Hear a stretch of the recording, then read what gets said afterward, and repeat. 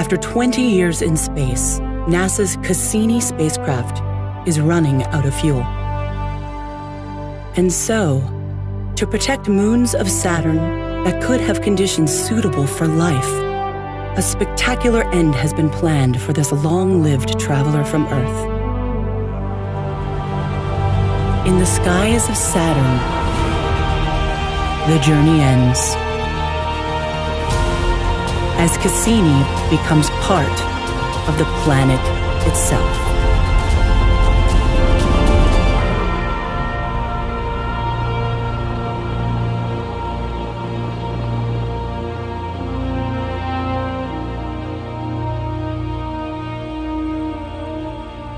My name is Linda Spilker. I am the Cassini project scientist. I've worked on Cassini for almost 30 years, and that's the time it takes Saturn to go around the Sun a single time.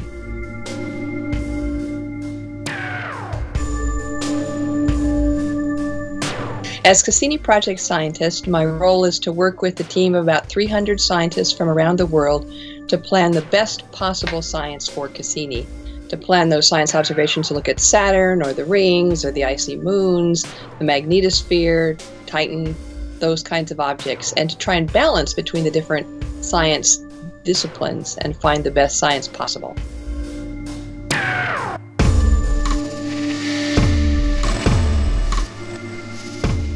Right now, the Cassini spacecraft is in a set of orbits called the Grand Finale.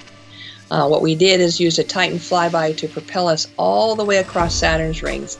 And right now we're diving in between the gap between the rings and the planet, flying in a place that no spacecraft has flown before, getting back measurements in particular about the planet itself, revealing Saturn from the inside out, incredibly detailed pictures of Saturn's rings, and then sampling that region between the rings and the planet before Cassini's final plunge.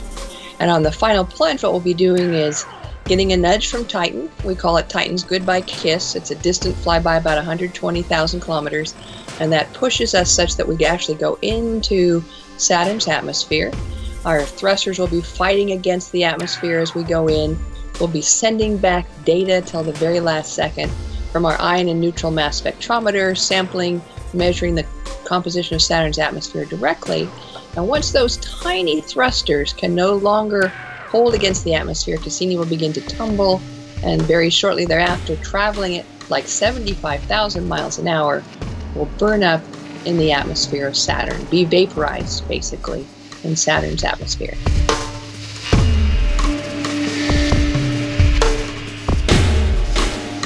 Probably some of the legacy science of Cassini involves two of its moons, Enceladus and Titan.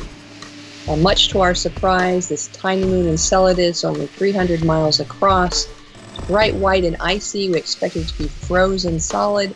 Instead, we found fractures at the South Pole. And out of these 4 fractures that we nicknamed tiger stripes, there were jets of material going out into space, water vapor and ice particles, and these contained a whole host of constituents. And Cassini could fly through that jet and taste what's coming out from those. It told us a lot about the subsurface ocean that's underneath Enceladus's icy crust. We found out it was salty. It had a pH very similar to the Earth.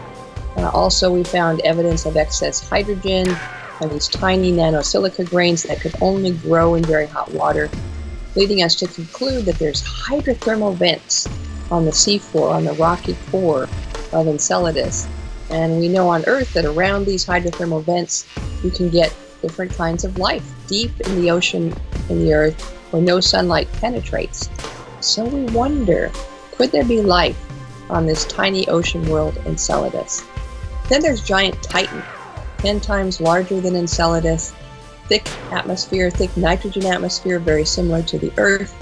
We actually landed a European-built Huygens probe, parachuted down through the thick atmosphere, landed on the surface of Titan, sent back pictures as it was landing, information about the atmosphere and about the surface as well.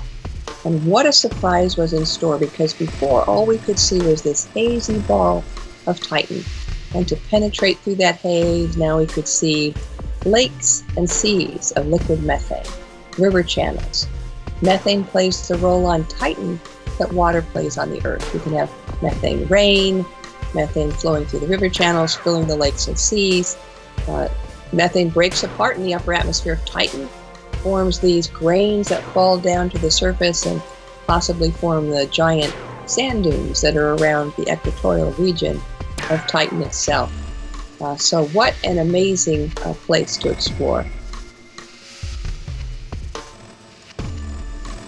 Oh, I think one of my very favorite images is this montage of pictures. That's the backlit Saturn. Basically, Saturn is covering up the sun, and the sunlight is shining through all around the disk of Saturn. And all of the rings, the E ring, the G ring, the main rings themselves, are all glowing in this particular image. What's really special about it is that in this image as well is the Earth. Earth is there, and if you look carefully, you can see the Earth and the Moon.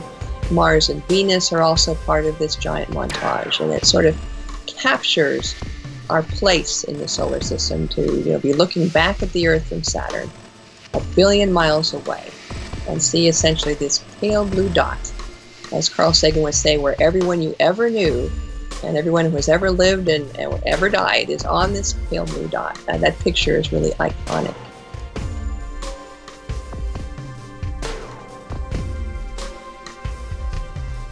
Oh, I think that'll be a very sad day. I've worked on the mission for almost 3 decades, and to say goodbye to this wonderful little spacecraft that's returned so much information about the Saturn system, basically rewritten the textbooks about Saturn. But I think more importantly for me is going to be saying goodbye to my Cassini family. I've worked with so many of these people. We've gotten to know each other. Our kids have grown up together. We've taken vacations together. And so kind of as we all go our separate ways, that will be a sad goodbye as well. But in a certain sense, Cassini is both an ending and a beginning. Maybe kind of like a high school graduation. Everyone's been together, focused on the same goal. We've gotten there, and now maybe we're kind of like seeds. We're all going to go out, work on other missions, take our knowledge, whether it's in science or engineering, and use it for missions like Europa Clipper or Juno or Mars 2020, or missions that haven't even been started yet, to go forward and take those experiences and that knowledge on to the next generation.